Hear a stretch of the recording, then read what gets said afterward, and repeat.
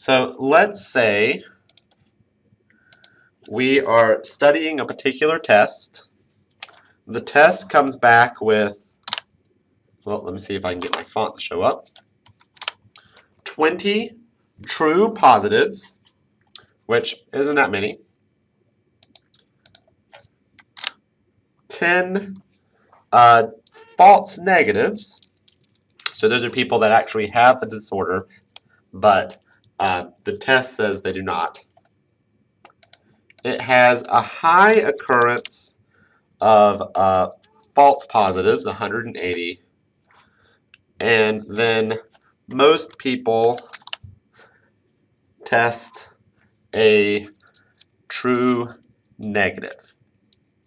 So the test says they do not have the disease, and they in actuality do not have the disease. So this is a case of a disease that is not very prevalent, very rare. All right.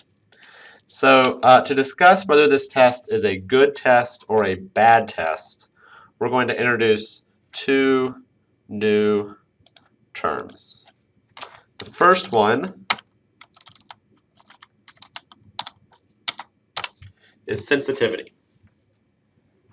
Sensitivity is the likelihood that the test says you're sick, given that you're sick. The test says you're sick, given that you're sick. So, if the test says that you're sick, and you are, that would be a true positive.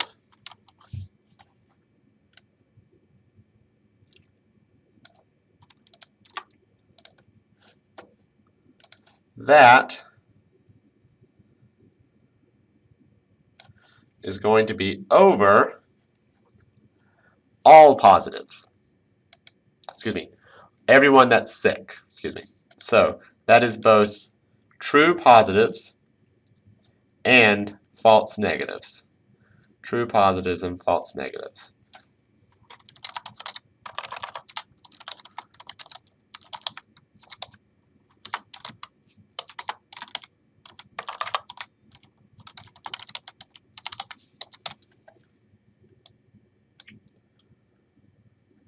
So you can think of it here as, well, let's see if I can make that look a little different. And I think I can. So maybe I can't. Let's see. Let's try.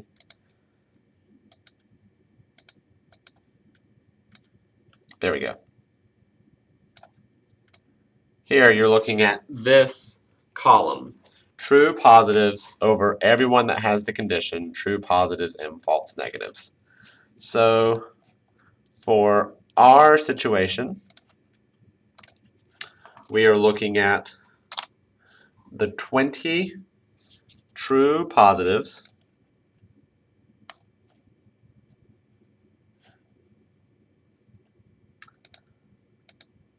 over the 20 plus 10 false true positives and false negatives. And we are dividing here. So that will equal about 67%, roughly. So that would be sensitivity. So one way you can think about sensitivity, typically sensitive people, if you think about it in an emotional sense, sensitive people are good at picking up on feelings. So here you're looking at, or maybe sensitive people are good at picking up when someone is sad or depressed or down, when someone's got something going on. So here the sensitivity looks at when you got something going on, when you got a disorder, does the test tell you you have that disorder? So we're going to compare sensitivity with specificity. And the specificity is your true negatives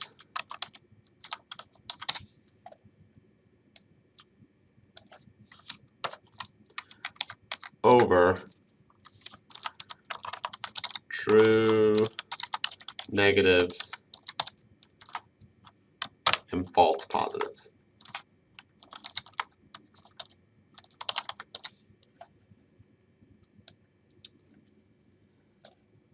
And let's back this up. Yeah, I like that better.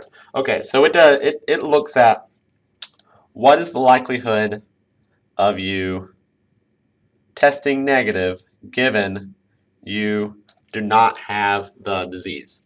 How good of a job does the test do at telling healthy people that they are healthy? So here we're going to look at all of our true negatives, which is a lot. We're going to look at the 1, 8, 2, 0. And I think I'm going to put that over here.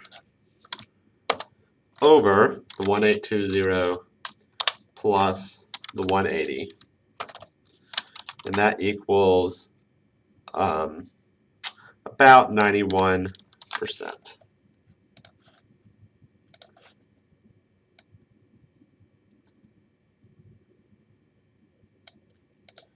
So here, our specificity is higher than our sensitivity. And this is the last big takeaway I want to talk about in this video.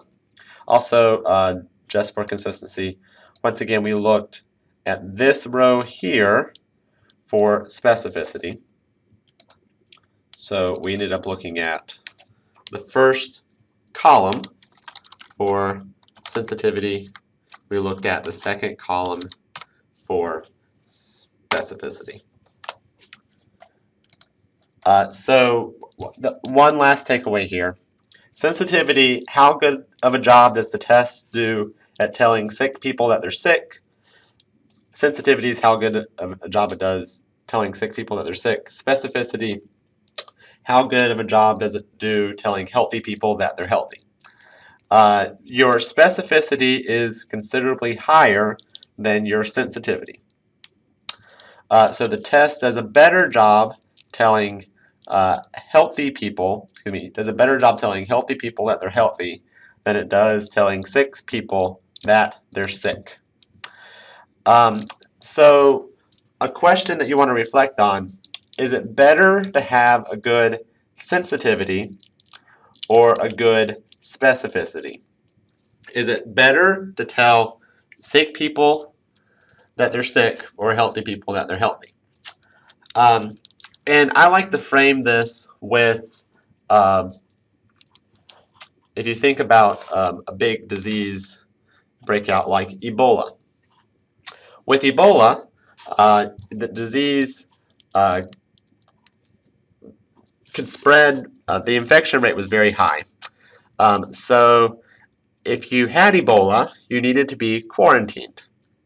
So the question is it better to quarantine people that might not be sick? Is it better to have a lot of false positives, quarantine people that aren't necessarily sick? Or is it better to have people that are sick be out in the general population, infecting other people? Now, no one likes to be quarantined. It's really expensive to quarantine someone. But I think most would agree that it's better to quarantine someone that doesn't need to be quarantined than have people out in the general population infecting others. So it's better, if you can choose, to have false positives than it is to have false negatives. So it's really, if you can pick, you would rather see a really good sensitivity rate than you would a good specificity rate. And a lot of our tests, like our TB tests, my friend who always tests positive for TB, it's better to tell people, well, you're testing positive for this condition, we're going to need to run more tests, than it is to tell someone they don't have TB and send them out into the world and not get the treatment that they need. So we would prefer a good sensitivity to a good specificity. So for this test here, probably whoever designed it would want to go back to the drawing board and see if there's ways to make it more accurate. So we would pick false negatives over false positives. It's good to have a strong sensitivity than a strong specificity because it's more important to tell sick people that they're sick than it is to tell healthy people that they're healthy. All right.